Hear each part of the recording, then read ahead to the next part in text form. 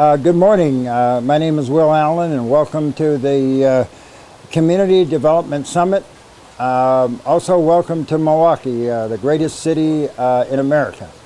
I also want to thank Bill Johnson and his organization, the Urban Economic Development Association, for sponsoring this event.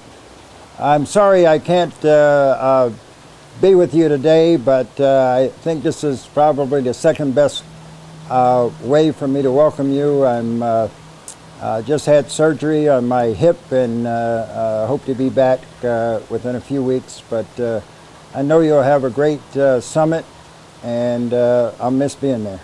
I think everybody knows that our food system isn't working today, especially in our major cities.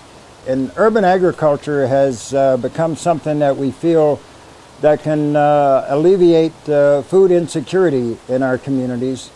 And that's part of the work that we do at Growing Power, and part of the work that many organizations are doing around the country. When you think about jobs in this country, every job category is connected to the food system. So we need to have all those people at what I call the Good Food Revolution table to be a part of developing this new food system, a food system that works, that would create thousands of jobs. Just not a few jobs, but thousands of jobs, so being able to grow food inside our cities and close to our cities, and resurrect the rural aspect of small farmers. Not everybody's going to be digging in the ground, but we're going to have other people doing other things. We need folks that are working on finance. We need, like I said before, engineers and planners.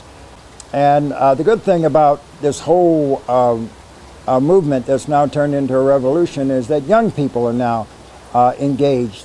People of color are now engaged. Another wonderful aspect of what's happened is many corporate companies are now joining this Good Food Revolution. So that's going to help us. We need to make room at the table for them. 15 years ago, we probably wouldn't have had them at the table, but now it's really important to have them at the table, because we need to build relationships that lead to partnerships to be able to make this happen. I just want to say, enjoy the conference, have some great dialogue, but after this is done, go back to your communities and get something started. It doesn't have to be perfect, but get something started, because we can't wait any longer. We can't just sit around and talk for the next couple of years. We must go into action, and there are a lot of people that want to go into action, especially those young people under 40.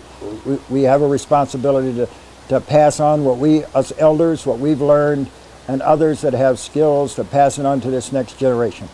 Thank you, and again, have a great conference.